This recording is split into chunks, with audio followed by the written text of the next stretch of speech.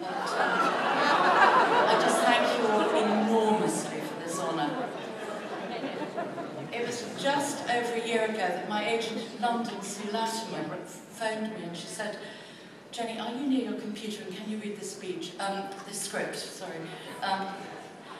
And if you can you get to see the director at 3 o'clock this afternoon?" It was 11 o'clock.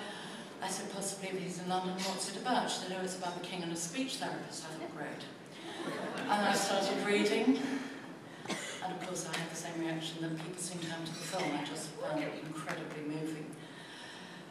And now I'm standing here.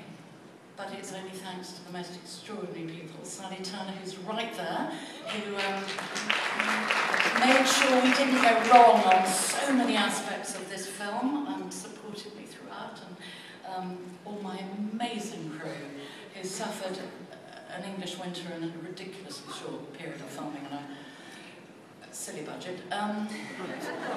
But there's somebody else who's phenomenally important, and it's John Bright of Cosprop.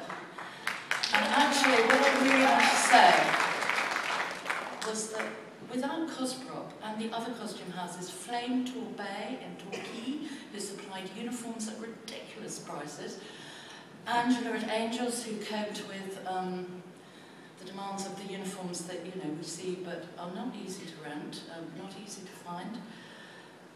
And without them, we could not have made this film. And here in Los Angeles, of course, I know Eddie from Weston, who's been lauded tonight, but also Howard's costume, repeat performance, American costume. We couldn't make films like The King's Speech without the costume houses.